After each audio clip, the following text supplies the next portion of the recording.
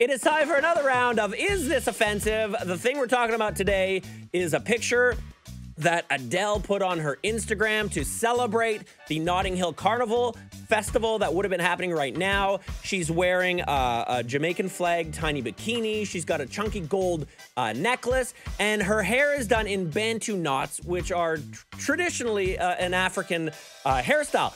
Is this offensive? I am not in a position to say whether or not it's offensive. However, Deepa Prashad is here, and Leah from Promo is actually in Jamaica right now.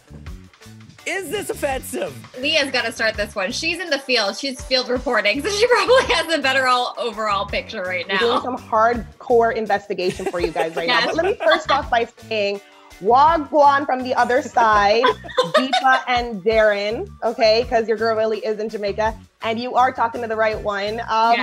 So this actually is being talked about all over in Jamaica as well. And let me tell you something. Offensive? No. Celebrated? Absolutely. We love this. If there's any admiration or celebration about our culture, Jamaica, we're here for it. We're loving it. As long as you're not mocking us, as long as you're not making fun of us, as long as it's in good faith and your intention is to celebrate, we're loving it. We love what Adele's doing. We are spreading it. We're actually posting it ourselves, being like, you done good, girl. Deepa, why are people finding this offensive then?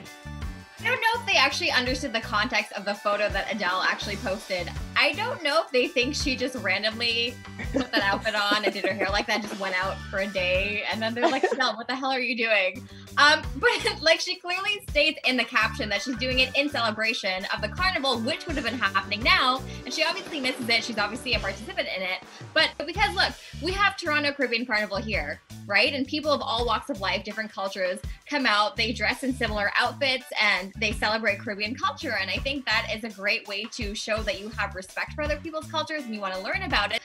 Yeah, I was reading through some of the comments, and someone was like, oh, this literally just screams cultural appropriation. Someone said, look, I highly suggest doing some research about the issues in America around white women donning black hairstyles. That's why black people are so upset, because we're literally being kicked out of school, work, television for wearing Bantu knots braids. So I guess in that sense, people are like, she's now starting to maybe, quote, popularize hairstyle that she shouldn't necessarily be donning at this point. Okay, what about that, Leah? Because I've also read that where as a white woman, she can wear any hairstyle she wants as fashion. However, we've seen it, black women discriminated based on the hair that they wear. So where does this fall? Well, you guys make a good point. There's actually a law about hair discrimination, specifically in the United States.